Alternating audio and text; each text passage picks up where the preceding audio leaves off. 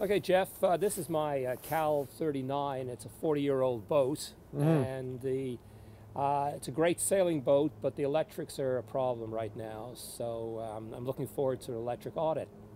All right, thanks for having me on board. I appreciate it. We'll have a chance to look at it, review what we see, and then make some recommendations on what's the best next steps for you to tackle. Great. Boat is about 40 years old. Pretty common in sort of setup. There's good and there's bad. There's a few good things right away that I'm seeing. First of all, you'll notice that on your boat, I'm not seeing any wing nuts on the batteries. That's one of the things that's commonly seen. People buy batteries with wing nuts. They think if they came with it, it's probably a good idea. But the reality is a boat has tons of vibration, and you really don't want to have any wing nuts on a boat, period. Also noticing that actually you've got lock washers underneath pretty much every one of the nuts, which is great. And so that's really good news. So you've got really good connections. And I'm seeing both on the house and also on the engine battery. Commonly, especially group 31s or 24 or 27 are going to come with wing nuts, and people are going to have wing nuts on those. So that's the first thing. The next thing I'm seeing on this battery bank, which I really like, is that you've got 4 golf carts here wired in 12 volts. So you can see there's parallel jumpers, and each pair of golf carts is wired in series. And what you'll notice is the positive and negatives are coming at opposite ends of the battery. And that's going to be essential to keep the batteries or have the batteries charge and discharge evenly. So like that. One thing I'm seeing right at the battery level is this terminal on the positive is starting to be pretty stacked. You look at the connections that you have, and you actually have 1, 2, 3, and 4. Now this is misleading. It looks like it's a connection, but it's actually a temperature sensor. And it's a temperature sensor that's connected to your external regulator, and we'll talk about that later. And realistically, it doesn't need to be there. It can actually be on, ideally should be on a negative connection. And so it could easily be brought back to this one here, considering that there's not much on this connection point. The other thing too that you'll notice on that connection, which is really interesting, is, and this is essential, is the stacking of terminals. Stacking of terminals is a little bit like a pyramid. You put the larger blocks on the bottom, and as you go higher and higher, there's smaller and smaller blocks. In this instance, you can see there's a large gauge lug, and in between that, you've got actually smaller gauges that are impeding the current from and creating a resistance between the battery and this larger cable, which actually feeds your positive distribution for your whole boat. So an easy thing here to remedy would be to simply undo this connection and actually stack always from largest connector to smallest connector. So that the smallest connector, like something like this, which is a gauge 14, is not going to be carrying all the current that's going through this large gauge wire right over here. The other thing I'm noticing is this connector here is actually, you can tell, is actually runs your external regulator, and it's actually unfused. So absolutely essential that this has to be fused. So that's about it. You can also notice that the batteries are in a container, which is great. And I'm not seeing any signs of electrolytes actually on top of the battery. So that tells us that the batteries have not been overcharged or overfilled recently. Next, we're going to look at what I'm looking at is I'm looking at this arrangement over here, which is your negative distribution. First thing I see is that you've got what's called a shunt right over here. And this shunt is basically a single choke point, and it's used to measure all the current going in and out of the battery bank. So the other good news that I'm seeing right off the bat is I can tell that you don't have any negative connections that are done bypassing this shunt. So all the current goes through this cable, goes up, comes out, and then feeds a negative distribution, a common bus. So that's the good news, is that your battery monitor, based on this setup, looks like it's actually properly wired. So you're going to have an accurate reading on your battery monitor. Now, on the negative distribution, there's some hits, there's some good stuff and bad stuff. One of the concerns that I have is whenever I see a connection like this that doesn't have heat shrink, that's for me something that I'd like to have. Like you can see some of them have them, right? You got a heat shrink, heat shrink, heat shrink, heat shrink. But on this connection, you don't. And on this connection here, you can see right over here, you can notice the length of the heat shrink is too short. People buy heat shrink and they try to make it last. I see some owners that cut a hinge shrink down to almost 1/4 inch. You know, I'm surprised that some people don't make it only, you know, 1/8 of an inch. The point, it's not a seam protector. It's really to make sure that there's no moisture that's going to creep inside underneath the insulation and get to that wire, because it might be untinned. And certainly when you look at a lug like that and that cable, you get a sense that it's probably welding cable. And if it's welding cable, it means it's untinned. And so it's even more important, especially when you have untinned cable, to make sure that like you hear on your positive, you got to make sure that you've got about 2 inches of heat shrink to make sure that that connection is never going to get compromised and have corrosion, which is going to cause resistance, which is going to cause voltage drop. Yeah, that's actually the negative for the windlass. There you go. Yeah. So pretty important, because windlasses or any type of motors, starters, windlass, thrusters, all those devices don't die because they're badly manufactured or they're not quality products. They'll generally die for one simple reason, and it's low voltage. Lack of voltage is what causes those devices to commonly fail.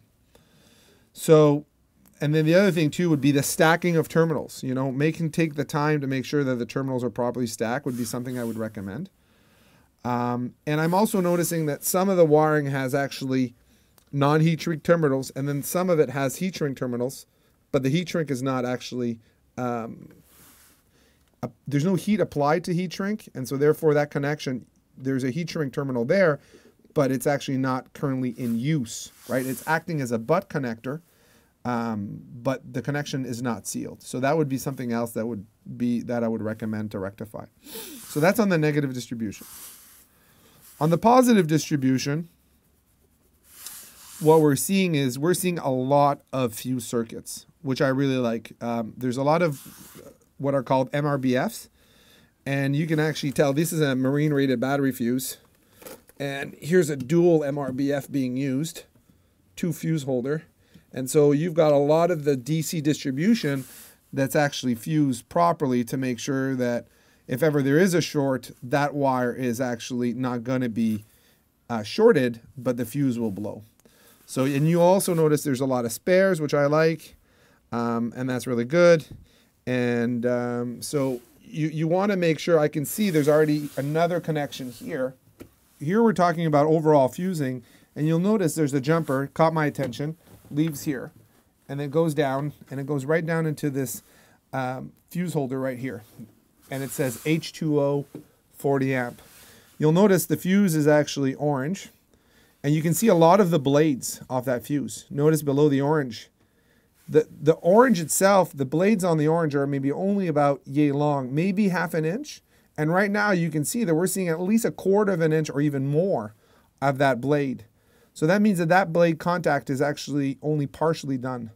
So it's really important that when you use those type of fuses, you actually jam that fuse all the way down. And what's confusing is the connections that are done need to be unscrewed with, because they're actually, there's terminals underneath, and those Phillips terminals need to be undone so you can jam the fuse all the way in, and then you actually retighten both sides, both the load side and the line side of that fuse, so that the fuse can actually be brought all the way down. Yeah, that's why I jammed it in, because I didn't That's right. loosen them off. Yeah, so that's common. The other thing too you're noticing is over here we've got what's called an ACR. That's called an automatic combiner relay. And you'll notice there's actually 3 connections on that. There's one connection over here.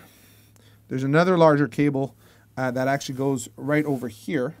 And that's so basically allows that either the house battery or the engine battery are going to be put in parallel whenever there's a charging voltage, which is around 13.3 volts at a 12-volt battery bank.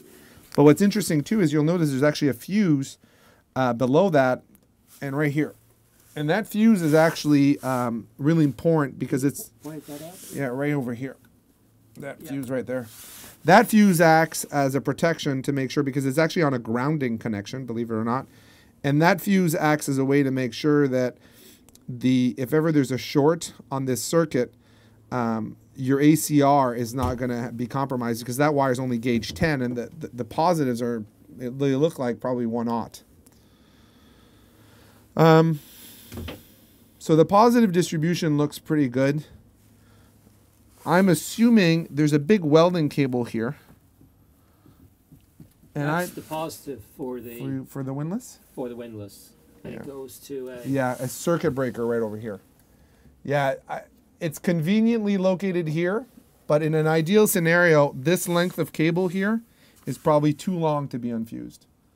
You know, if this was to code and we were building this boat, we would have another fuse over here because that length of cable to be unfused is unsafe in an ideal world. Now, I understand why you would do that because it's great if you're actually, you know, going somewhere and you want to make sure that your windlass doesn't accidentally get started or shorted while you're doing a voyage. You would, you know, just trip the breaker and now suddenly your windlass isn't energized. So it's in a convenient location for the operator, but there is a segment of that cable that is unfused. So on the engine battery here, what we're noticing is we've got a solar connection, and the solar connection is with a fuse, which is great. But notice also the stacking of the terminals. This connection should have been done on top. This is the starter connection. This has got probably a battery charger in the ACR, and this terminal should be, because it's the smallest, should be at the top. So that'd be something else to tackle. I also noticed the same thing over here with some other connection. You can see there's no heat shrink, and we talked about that. That was applied. You've got the negative over here, and then the positive over here. But the heat shrink terminal, which is expensive, is actually, no heat was applied to actually make it really, I guess, not heat resistant, but, you know, protect against moisture.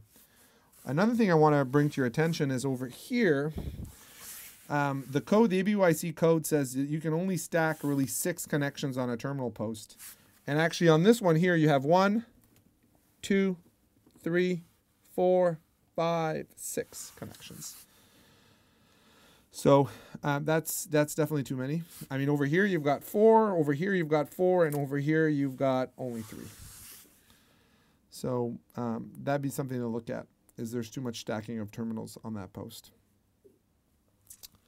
And that's about it. Now as you were looking down on the engine a little bit, the other stuff I'm looking at, especially on an engine, on a boat of this age, is you want to make sure that you protect against chafe.